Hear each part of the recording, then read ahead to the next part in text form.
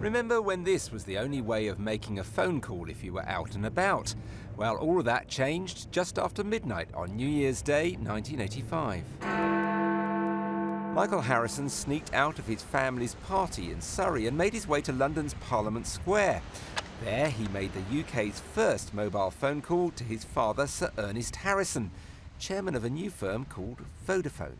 My father was at his home down in Surrey, and when he answered the phone I could say to him, "Hi Dad, Mike here, Happy New Year.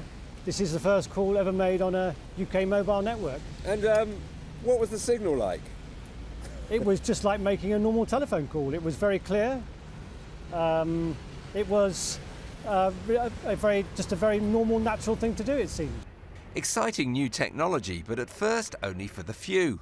The first phones weighed a ton, cost a fortune, and were really meant just to be used in cars. You didn't want to take one of these out with you.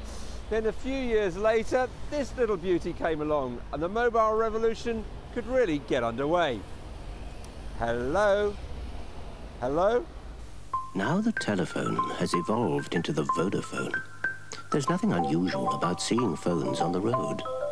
Vodafone was competing with another new mobile phone company run by BT. And the engineers testing the network knew they were under pressure to get there first. We made the decision on Christmas Eve that we would go live on the 1st of January because we wanted to be first in the field and we wanted to be BT with their cell network and be first on the scene. By the late 1980s, the mobile phone was already a status symbol, an essential yuppie accessory.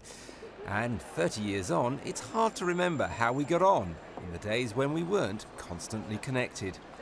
Rory Coughlan-Jones, BBC News.